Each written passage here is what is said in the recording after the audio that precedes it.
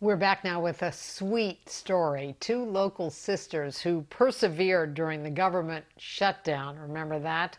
Well, they're finding new success amid the coronavirus pandemic. Their homemade cheesecakes took off last year, and tomorrow, an exciting new chapter in their story. News 4's Shomari Stone gives us a preview of their new shop before its grand opening.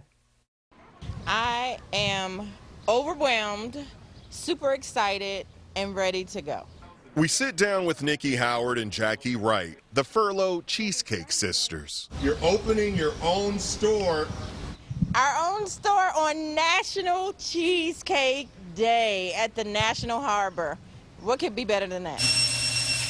Tonight, they're putting up paintings, Let's hang it. photo displays, Up a little bit more. signs, getting ready to open doors tomorrow morning. With the red carpet, a dream come true. It's a gumbo of emotions, excitement, anticipation. I first told you about the sisters during the federal furlough last year.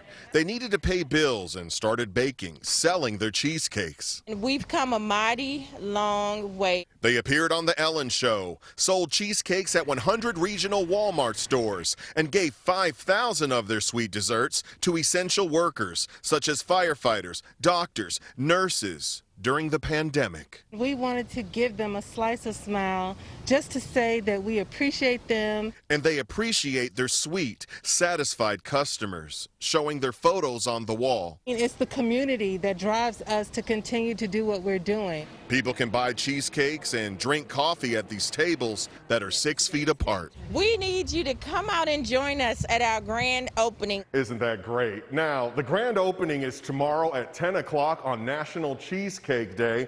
And remember, you're going to see signs like this one that read, "Face mask required," but you can temporarily take it off when you eat your cheesecake.